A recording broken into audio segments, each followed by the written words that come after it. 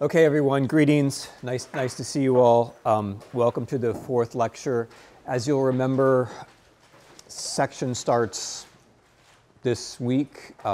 Somewhat incredibly, we have a Pole, a Ukrainian, and a Lithuanian TFing in this class, which honestly could not have been. I mean, if I'd tried to do that, there's no way that could have actually happened. So your TFs will be the beautiful and talented Zhenya Monastersky.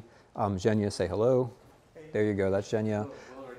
Okay, the equally beautiful and talented Viktor Babinsky, and the no less beautiful and talented Maximus Milta. These are three TFs. Get to know them, get to love them, figure out what the bribery culture is in their various countries, and adapt yourself to it. Lots of laughter from the Ukrainians there. That's a clue. That's a clue. I do not have time for funny bribery stories. If there's time at the end of the lecture, I'll tell you a funny bribery story. Okay, so so welcome. We are working our way now towards proper history. I've been trying to set up some of the concepts because the longer I've been doing this job, the more it seems to me that we have to think about what history is before we jump into doing the subject. And so I've been using the fact that we're in the middle of a war to try to help I've been trying to use the war to like shake up the concepts and to help us think about how things are fluid, and also help us to think about how we talk and how we think about things may influence the world more than we realize, right? That the unthinking or half-thinking ways that we approach the past will affect the decisions that we make in the future by determining how we see things in the present. But this is also really important because Ukraine is, for many of you, a new subject, and even for those of you who it's not a new subject, it's unlikely that you've actually had a class that was just about Ukrainian history. Did anybody check how many classes in Ukrainian history there are? I couldn't find any. Okay, so I'm holding it one lecture class in the United States of America on modern Ukraine, which is an extraordinary thing, right? If you think about it. It raises the question of what has gone wrong with us in general, right? Like, no, it's like, why is it that like what we do is so mismatched with the world around us, right? Like, don't you feel ill-served? If you're going to okay, not everybody yells in this class, but isn't it odd to think that if you were at any other university in the United States, you wouldn't even be able to take a class in Ukraine, even though, right? And that raises the larger question of why is it in the 21st century, where we supposedly have access to all this data all the time and we all know everything instantly, why are we always surprised by things, right? Why is it that things that happen in the world always seem to catch us unprepared? And so you know what my answer for that is going to be? My answer for that is going to be that you should all be history majors, because if you're history major, or just I don't care whether you're a major or not, just take a bunch of history classes, because you will be less likely to be surprised by the things that happen to you over the course of your life. Like, if nothing else, it'll help you not be surprised by stuff that happens. Okay, our job today is to set up Europe. If you're looking at it from the point of view of today, you could be thinking, well, is Ukraine Europe? Is Europe Ukraine? But we're not there yet. We're thinking about the world before Europe, because Ukraine, Kiev and Rus, which we're going to get to in the next lecture, Kiev and Rus is coming into being at a time when the notion of Europe doesn't really exist yet and wouldn't really make any sense. So I'm going to start by talking about a couple of ways that people look at the sequence of events that led to Europe. Then I'm going to move on to the things which really were there before Europe. I'm going to talk about language for a bit. I'm going to talk about pre-Christian religion for a bit. And then I'm going to move towards the story of how this state came into being. So if you are in, broadly speaking, the trajectory of Western Europe, the United States, or North America, the way that the trajectory of European history is taught begins with ancient Greece. And I'm not going to change that here. We're also going to be talking about ancient Greece. I'm going to be messing with it a little bit. I did the whole thing with the olive tree and the trident already, right? Did I do that in an earlier lecture? No, I didn't do that? Okay. So I did or I didn't? You're the only one who remembers it. Okay. Maybe the entire class has switched out since then, and you're the only, this was a really aggressive shopping period. They're all new. Okay, so just to remind you that of Athens itself, the founding story of Athens itself involves an olive tree and a trident. It involves a contest between Athena, the goddess Athena, and Poseidon. Who gets to be the namesake? You know the answer because the city is not called, Poseidon, it's called Athens. So Athena wins because she gives the Athenians an olive tree, and the Athenians say this is very nice, shade, olive oil, right? Poseidon strikes his trident on the ground and seawater springs forth, and the Athenians say that doesn't taste very good, we're not really into that. That's the way the story goes, right? That's the way the story goes. And it brings you an image of Athens, which is peaceful and contemplative and maybe tending towards consumer society. It's a certain image of democracy, right? Whereas Poseidon is offering, strife and sea commerce and war and navies and things like that. Now, underneath that story is a question, because all societies in the way that they tell their story of founding are hiding something, right? In this little story, what's being hidden is the answer to the question, how can you possibly live just on olive oil, right? You can't. I mean, no, yes, I mean, at least you need a little bread, at least, with the olive oil. And so where was the bread coming from? I'm now going to see if anybody was at this. Where was the bread coming from? Where were the calories actually coming from? The grain. Yes. The southern Ukraine, right? Right, southern, what's now southern Ukraine, the northern coast. So the ancient world, the ancient Greek world, includes the Black Sea, up to and including the North Black Sea coast, which is now southern Ukraine. That's where the calories came from. And so, so you can plant your little city-state full of olive trees because you're engaged in an international trade and you're getting your calories from somewhere else. So this isn't just mark that. That's important because the connection of our part of the world with other parts of the world by way of food and calories is enduring. So for the ancient Greeks, what we're calling Ukraine was a place. And if you did your reading of the Serhi Plokhy, you'll know that for Herodotus, who is a major source, the ancient historian Herodotus, along with Thucydides, the two people who found history as such, the Herodotus maps what we call Ukraine in a certain way, correctly, which is sea, coast, steppe, and forest, moving from south to north, right? Sea, coast, steppe, and forest. And the further north you go, the more exotic it is, right? So from the point of view of that civilization, northward means more exotic. And so it's in the north that a lot of the Greek mythology is located. A lot of the, like the Elysian fields are there, and the mountains of Hyperborea are there, griffins are there, all kinds of stuff is there. The Scythians, I didn't write the Scythians. The Scythians are also there. The Scythians are in fact real. And they did inhabit what's now Ukraine at the time, and they did fantastic work in gold. So that part of the part about Ukraine being rich in gold is not entirely false. The treasures of the Scythians still exist. They're still in museums. They're being looted in this war. So there are a lot of ways in which what happens in the war actually reminds us of things that were a couple of thousand years ago, like the Scythians, for example. There's a museum in Ukraine which was looted, and the Scythian gold work has now been taken off to Russia. Okay, so the Greeks are already looking at the territory that we think of as Ukraine, and they already have a certain geographical view of it, which is south to north. And I want you to think about this because we're in the West, and so when we look at Ukraine, we're thinking, okay, West Ukraine, East Ukraine. But from the point of view of our story, south to north and north to south is actually much more important, at least for the first few weeks of this class. Okay, so if you're looking, taking ancient Greece as a starting point, if you're now looking at this whole thing from today, but from a Western point of view, there's a certain way that ancient Greece connects to you. And this will be familiar to you probably. It goes like this. There was Greece, and then there was Rome, and then Rome fell, right? Very dramatic, it fell. Imagine all the buildings falling, right? It's a very dramatic image. Rome fell. It was overrun by barbarians. It ceased to exist, right? Very dramatic. And then nothing happened for a while. And then there was a Renaissance, or there were Dark Ages. And then there was a Renaissance. And in that Renaissance, miraculously, the clever Europeans discovered all those things that were lost.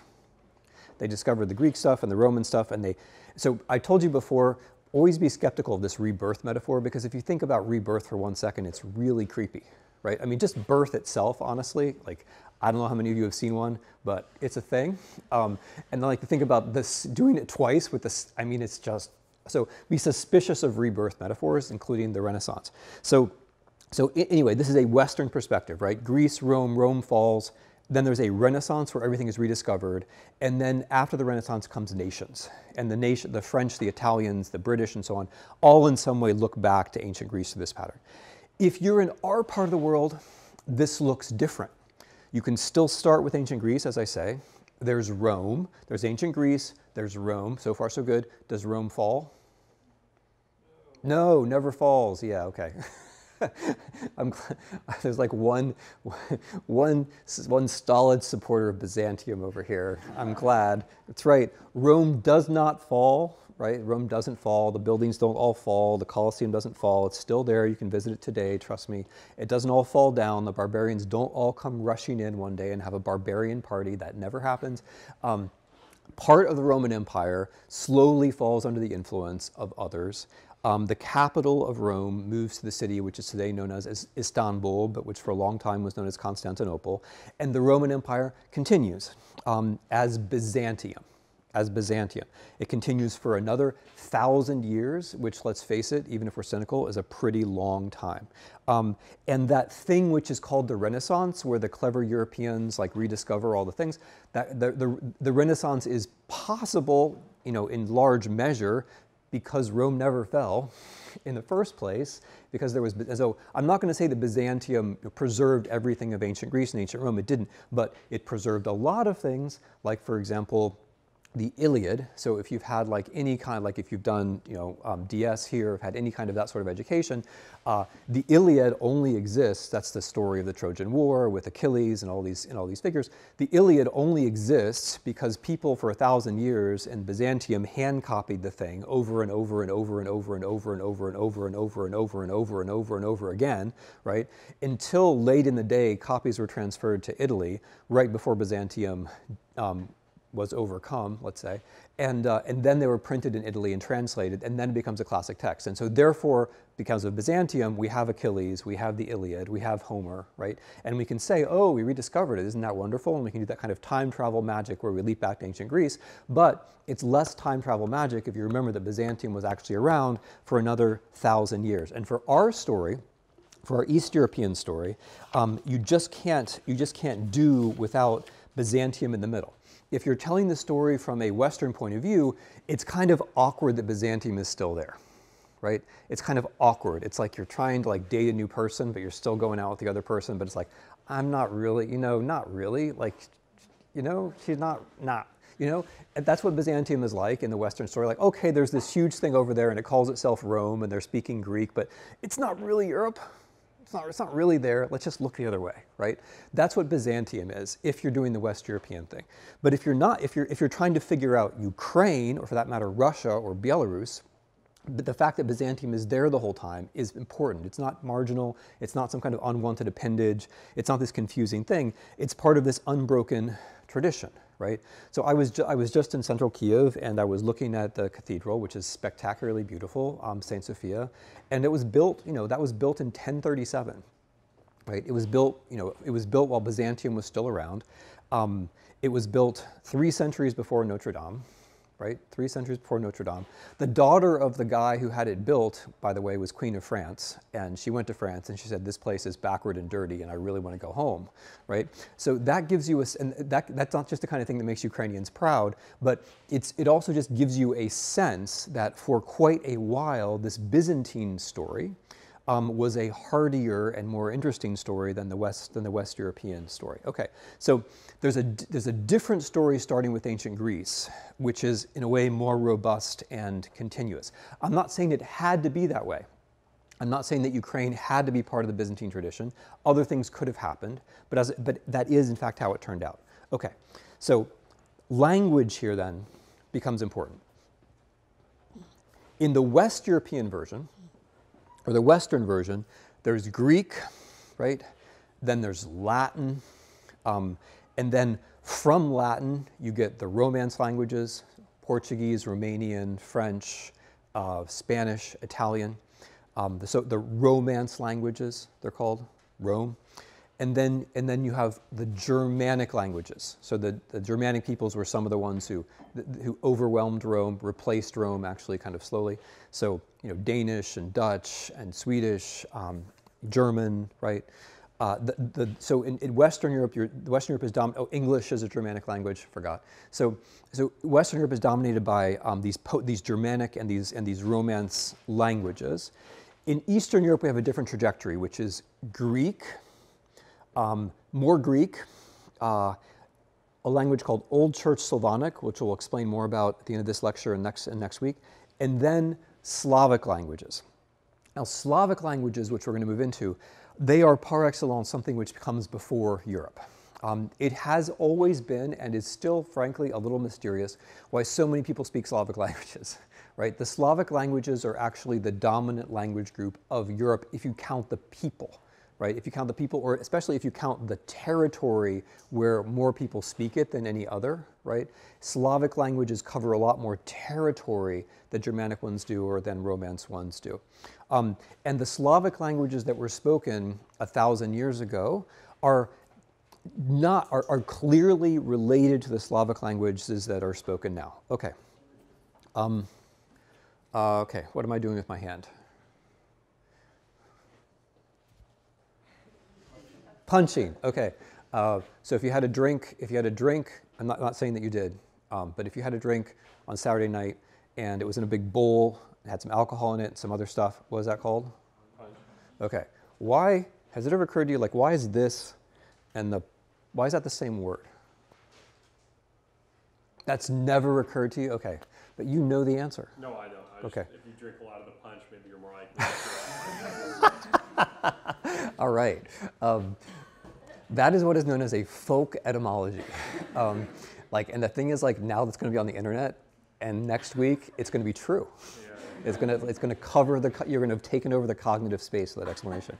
So the reason why, okay, is that a punch is a drink that has 5 ingredients, and a punch like this, count them, 5 fingers.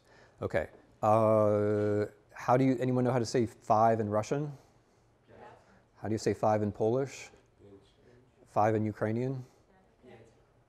Okay. That's why. All right. It's a rare example of a base Slavic word coming into our language, right? So the reason why punch, we have that word, is from Slavic languages 5, the word for 5. That's where it comes from. And so interestingly, so that raises the question, are you speaking the language or is it speaking you? Because you didn't have to know why it's a punch. You would have gone through if you hadn't taken this class, amazingly, you would have gone through your whole lives without knowing, right, why it's a punch and why I'm throwing a punch or why I'm drinking punch. So are you speaking the language or does the language speak you, right? Language is interesting because, how many of us actually invent a word and have it stick? Relatively few. Even in the age of the internet, relatively few of us. The language is there for us. We speak it, or does it speak us? And it outlasts us. When we're gone, the language that we speak is still going to be there. So it's important it's important, what I'm trying to say is to disaggregate the language from the people. So I'm going to be talking about the Slavs and the Slavic language, but it's important to remember that it's not that there's a language biologically connected to people. The language is there when people are born. And whether they end up speaking that language or other languages is going to depend upon what happens to them over the course of their lives, right? So just to take a very easy example, more people are speaking Ukrainian in public now than when I was there the last time a year ago, noticeably. That's because of something that's changed in the world, right? It's because something that's changed in the world. Language is not, so it's not the same thing, when languages move, it's not necessarily because people have moved. It's not as simple as that. So the way that historians tell the story in terms of the movements of people is not the same way that the historical philologists tell the story with the movements of languages. And the historical philologists are probably right. So language does change, but it changes more slowly than we do, right? So I mean, we can all read Shakespeare, right? If you're Polish, you can easily read the Polish of 400 years ago. And if you're Russian or Ukrainian or Belarusian or whatever, you can read text from several hundred years ago with just a little bit of effort.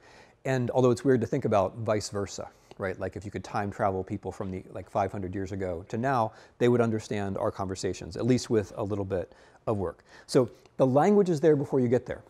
An example that's relevant for our class is the Vikings.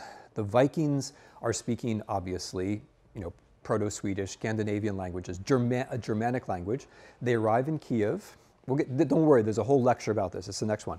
They arrive in Kiev, and the dominant language around them is a Slavic language. And what do? They learn it, right? They learn it, and they take it on. They change their own names so that their names sound Slavic, right? So what could sound more Slavic than Yaroslav, right?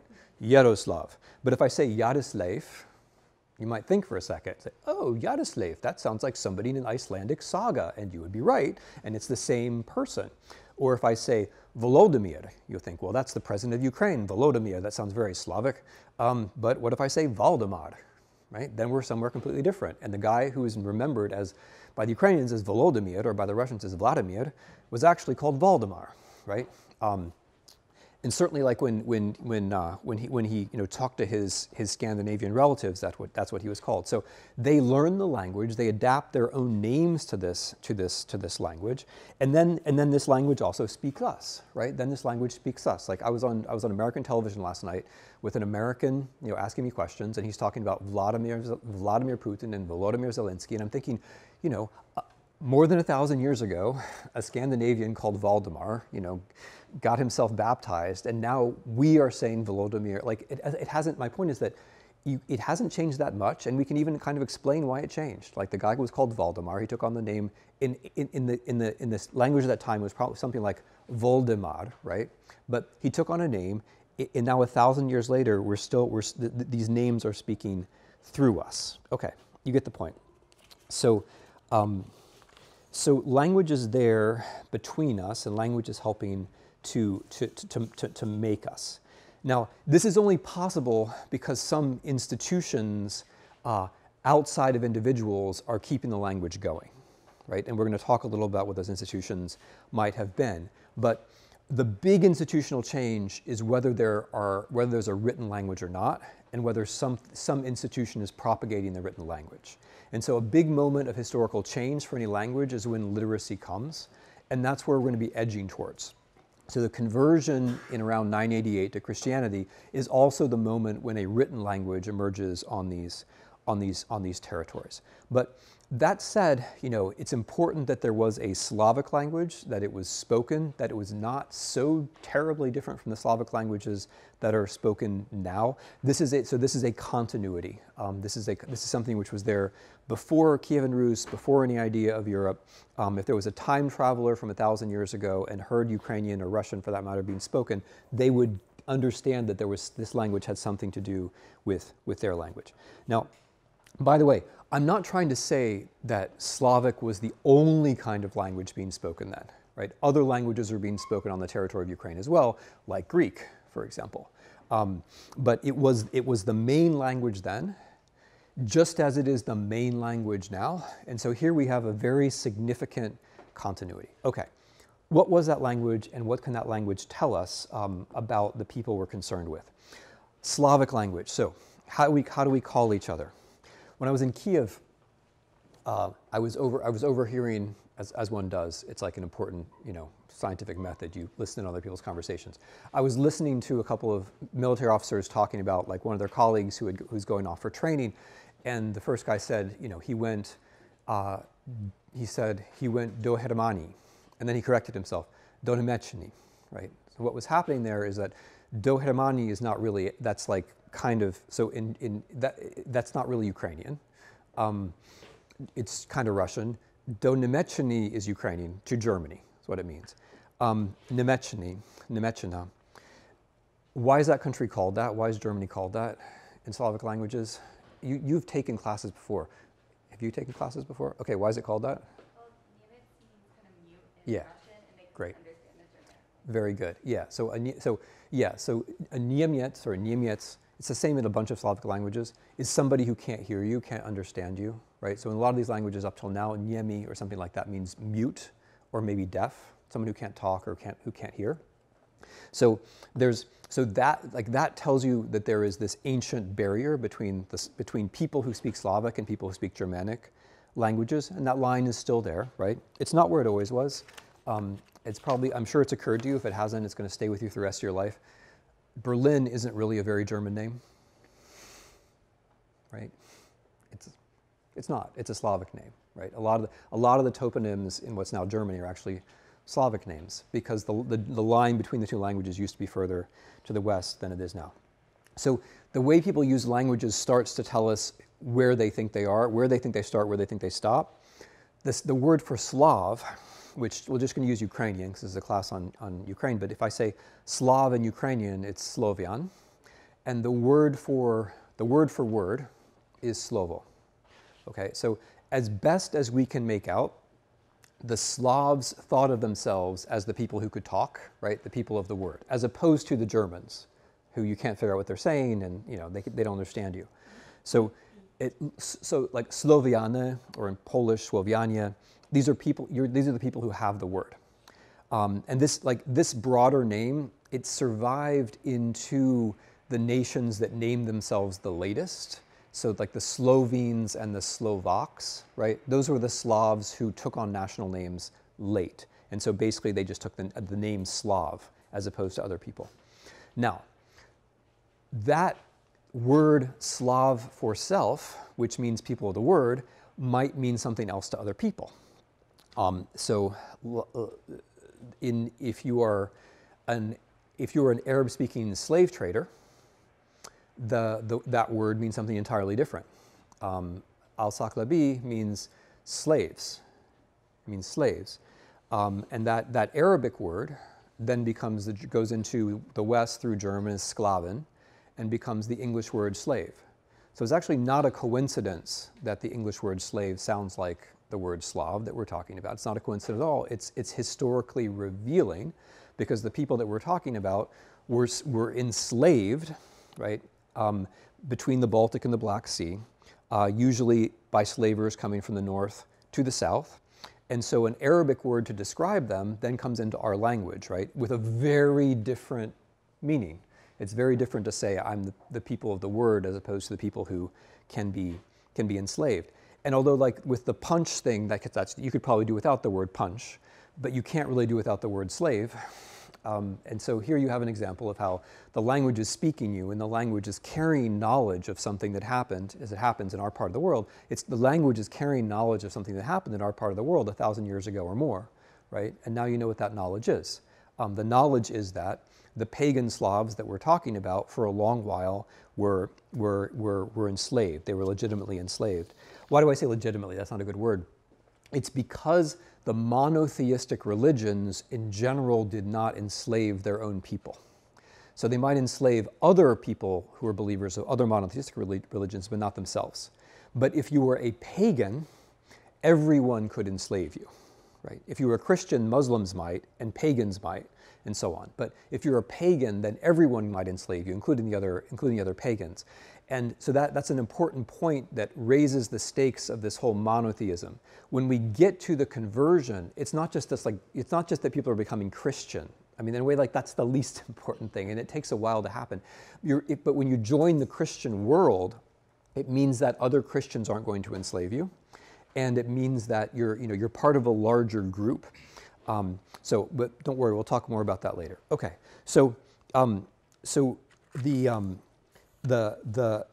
Slavs, from their own point of view, are the people of the word. From the point of view of people around them, for a while at least, they are people who can be enslaved.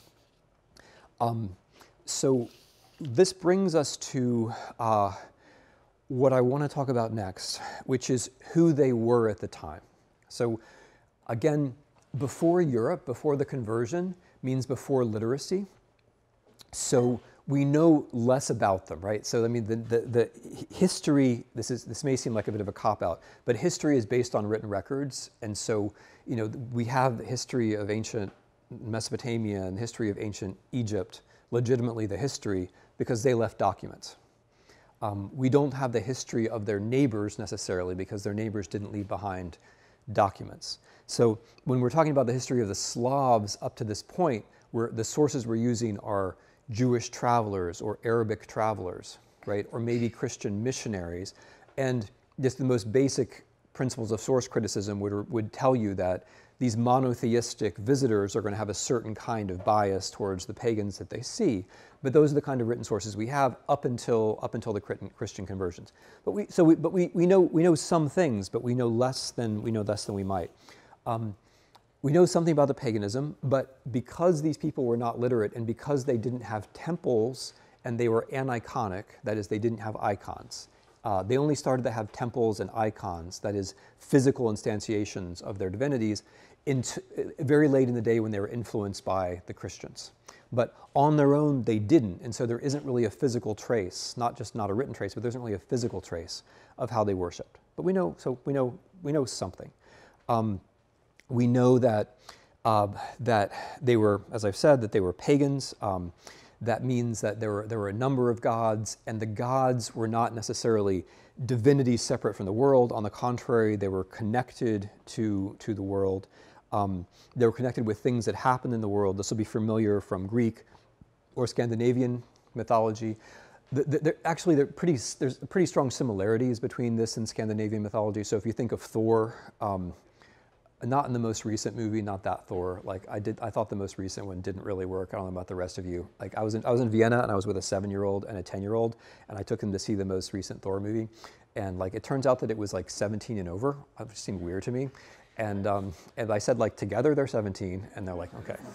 And they looked away. And I took them, but it wasn't really I don't think that last Thor movie really worked. Yeah. Anyway, but if you think of Thor, the Scandinavian divinity, you're not far away from Perun, who is a central divinity in the Slavic pantheon, a god of thunder associated with the thunderbolt, also associated with the oak tree.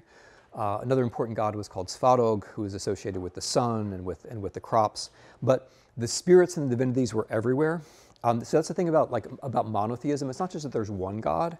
It's that one God is often located somewhere else besides Earth, which is a very strange thought if you're not used to it, right? There's something very ascetic and demanding and disciplined about monotheism, where you put God somewhere else besides here. There's a way in which it's much more comforting actually to have the gods kind of around all the time, right? Okay, so the gods were everywhere.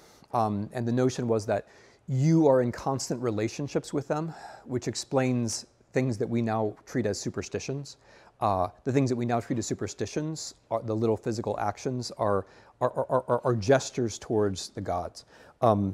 Sacrifice, human sacrifice, would be part of these relationships, sacrificing the right kind of person at the right time. If you spent any time in the Slavic world and you think about it, you'll notice that the sacrifices to the spring sacrifices and the summer sacrifices to water and to flame are both still present in the culture. They're now ritualized and nobody gets hurt, but the rituals are still there. We can talk more about that if you want. The dead are still with you. That's another part of this pagan religion. The ancestors will help you or they will hurt you.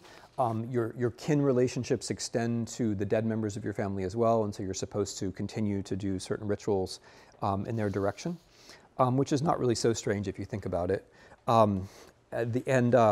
Very important was the end of life. The end of life is something that had to be very carefully looked after, because if not, then the dead are angry, or the dead are irritated, and the dead don't do the things that they're supposed to do. Instead, they do other things, which is a very fruitful source, by the way, for our own culture, and probably more fruitful all the time. If death is not handled properly, then the dead are unquiet. And what's an improper death? If you're drowned, if you commit suicide, if you're hanged, all these things, if you die during childbirth, if you die on your wedding day, which frankly I get it. I mean that does seem like bad news, and if you're not cremated properly, right? So religions have ways of physically handling death, not just narratively, but physically, and so cremation is what's supposed to follow. The female unquiet dead, this is still quite popular in the Czech lands. Like if you have anything to do with Czech culture, you'll have heard of these creatures. Rusalki. Rusalki are water spirits or meadow spirits that, again, like a lot of pagan stuff that shows up in Tolkien. Things like this. Like if you know about Slavic paganism and then you reread Tolkien, there'll be a lot of things which pop out at you. But they sing you or they lure you into the marshes, the Rusalki. So they're very beautiful and they're very attractive, and they know how to draw you in, and then you drown. Or sometimes they tickle you to death. I don't know what to make of that, but that's a possibility too. The male unquiet dead are, it's an easy one, but from Eastern Europe. Still with us? Yeah. Yes, vampires. A male unquiet dead is a vampire, right? So, and you know what vampires do? The vampires, they come back, they feed on the blood of the living, they take the souls away, they start with the family, right? So when Bram Stoker brought the vampire into Victorian culture, he was working with an actually existing pagan tradition. And the reason why, so it appears, and this is now, again, this is not from historical evidence because we don't have it, but it's actually from archaeological evidence. It appears that when the Slavs did convert to Christianity, which, again, don't worry, we're going to talk more about it in the next lecture, but when they did convert to Christianity, there was a vampire crisis, which you can imagine, right? Because suddenly nobody was being, like, even if you do convert, and remember conversion, like when conversion is presented retrospectively, it's like boom, like the leader dunked himself in the water and suddenly everybody was Christian and, you know, that's it. But it actually takes generations or centuries, and there's usually lots of backtracking and rebellion and so on. And even if you convert, it's a pretty dramatic thing, and it's very unlikely that you will instantly get rid of all of your previous convictions, right? And when the convictions are very high-stake convictions, sorry for the pun, it was not intended, but when the convictions are when they're very significant convictions, like, will my loved ones come back after death or not? You may want to hedge your bets a little bit. So when the Christians came, the Christians said, no, don't cremate.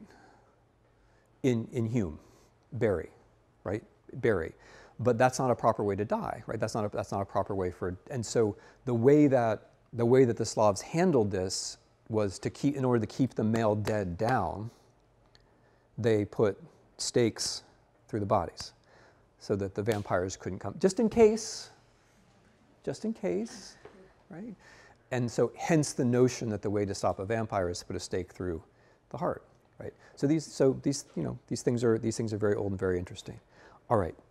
So how do we get then from no written language to written language?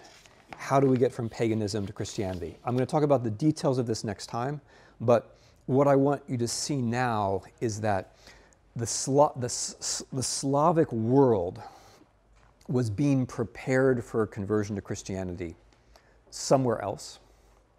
The first Slavic state is the Grand Duchy of Moravia, which is first mentioned in the year 822. And the first Slavic state, so Moravia is now in the middle, the northern part of what's the Czech Republic. And it was being contested between Byzantium and Western Christianity.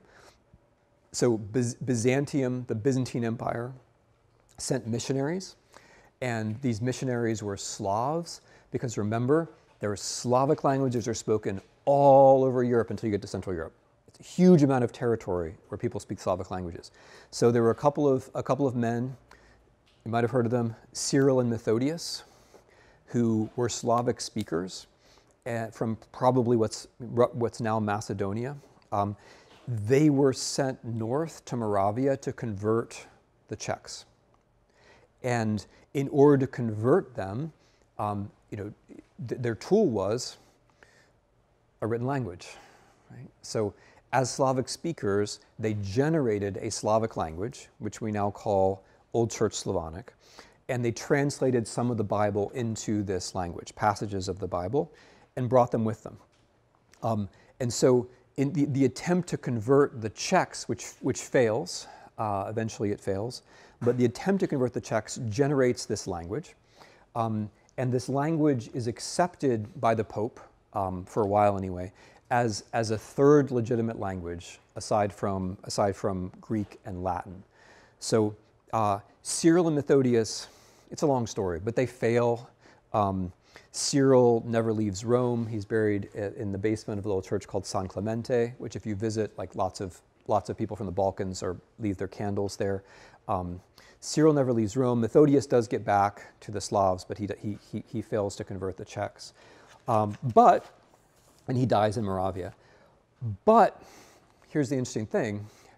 Just as a spoken language is there when you arrive and it's there after you die, if you can create a written language, it's also going to be there after you die. So Cyril and Methodius die, but Church Slavonic goes on. The written language goes on. It's taken up in Bulgaria by people actually who are trying to set themselves up as rival to the Byzantines. It's taken up in Bulgaria. The czars, as they call themselves, of Bulgaria support it. In Bulgaria, this language shifts to a different alphabet. The original alphabet was called Glagolitic, but the new alphabet was called Cyrillic. Not because Cyril invented it, he didn't. He was dead. It was named after Cyril. So Cyrillic, which is going to be familiar to all of you if it's not familiar, some of the words on the sheet are written in Cyrillic. Like I wrote, what did I write? I wrote Slovo, I wrote Slovian, I wrote Niemcy, Nemechina. That's Cyrillic, right? That's Cyrillic as it was invented, more or less as it was invented circa 893. Right? So you can, if you invent a language, it can last, and if you invent an alphabet, right, that can really endure. I mean, so the people in Bulgaria who set down Cyrillic, if they picked this up, they could read it, right?